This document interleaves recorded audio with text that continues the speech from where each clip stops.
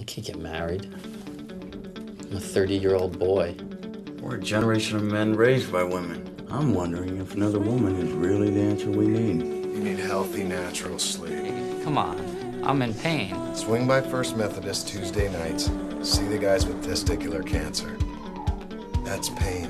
Oh, I always wanted 3 kids. 2 boys and a girl. Mindy wanted 2 girls and a boy.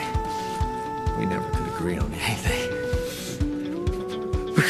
Because she just... And she ruined everything. This is cancer, right? This is how I met Marla Singer.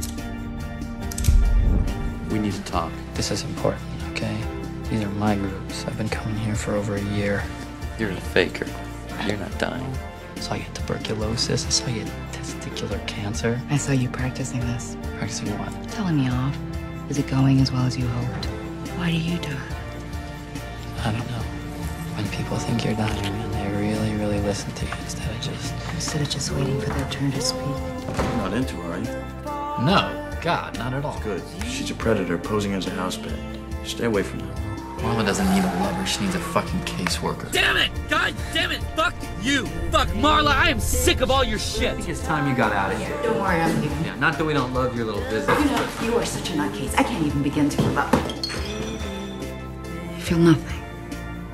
No, nothing. Looks like this is goodbye. Well, let's not make a big thing out of it, okay? Marla! Marla! Hey!